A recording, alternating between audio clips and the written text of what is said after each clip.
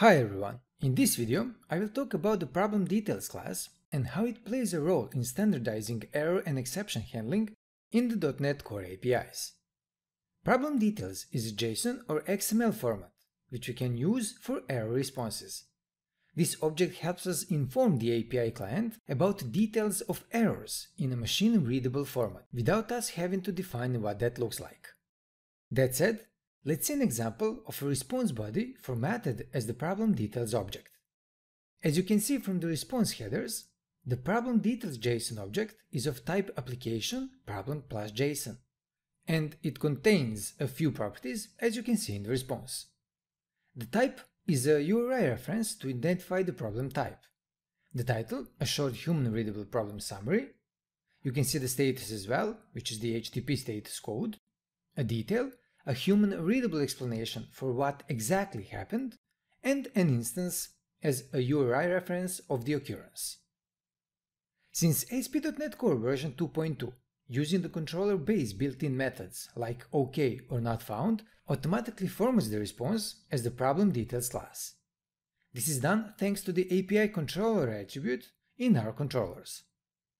So, for example, in my get action, I can hide the OK method and return the not found result. Okay, let's run the app to check the response. Of course, I have to send the GET request first. And you can see this formatted error response. Also, if I check the headers tab, you can see the content type is a ProblemDetails type. In addition to this, in .NET, a model validation uses a ProblemDetails class. When we trigger different model validations, our API returns responses as the validation ProblemDetails class, which inherits from the ProblemDetails class and adds the errors property to it. I can inspect this behavior with a post request with some wrong data. If I send a request body with a name length of less than 10, you can see the ProblemDetails response type and also an additional errors property. But for the exception handling part, we are not covered by the framework, and we have to do some heavy lifting ourselves. So to see this with an example, let's throw a simple exception here, with some dummy message. And once I start the app and send the GET request again, you can see the exception is not using the ProblemDetails type. Well, there are different ways to standardize this, and I will show you how to use a third-party library and also the global exception handler for the error response standardization. To start, let's install the required package first and add the name of the package. Now, inside the program class, I need to configure this one. I will use the builder services.addProblemDetails method to register the ProblemDetails services. And then I can add some configuration as well. To start with it, I will simply use the exception details property name property to change the name of the error property in our response. Also, I need to register the middleware and call the useProblemDetails method. Now, I can start the app again and send the same request. As you can see, we are now using the ProblemDetails type. You can see the new property name here, but also you can find a lot of sensitive data in our response. And this should only happen in our development environment. That said, let's use some additional customization to ensure this does not happen in production. To do that, I have to modify the same configuration.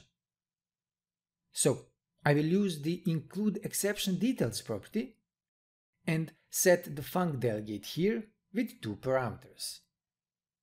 Then, I will state that I want the details to be included only for development and also for the staging environment. Now, let's open the launch settings file and change to the production environment. Okay, let's run the app. And if I send the same GET request again, the response body doesn't include the exception details anymore. Great. Also, if I check the Headers tab, you can see the proper content type. Now, let's see how we can extend the ProblemDetails class.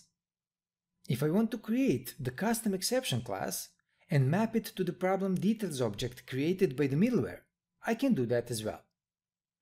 So for that, I need one more class. Let's name it Product Custom Details.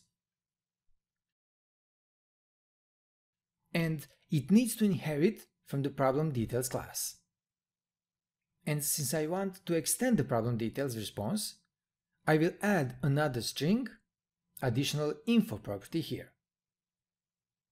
After that, let's update the configuration to map our custom exception to the Product Custom Details class.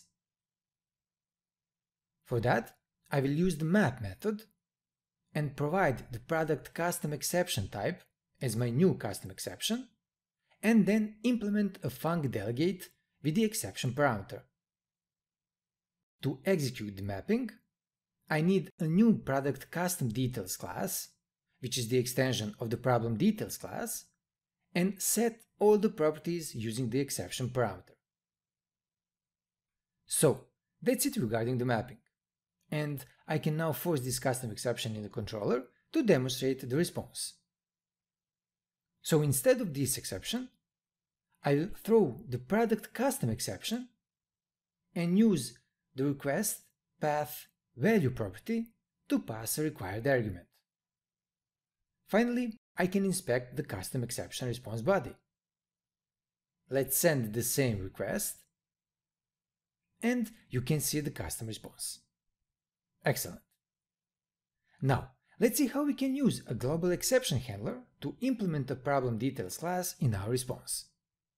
Of course, I won't dive into the global exception handling logic in this video, as I already have a detailed video about the global exception handling, and you can find the link in the description below. So, if you're not familiar with the topic, I strongly suggest you watch that one. That said, I have already implemented the class, and all I need here is to write a response.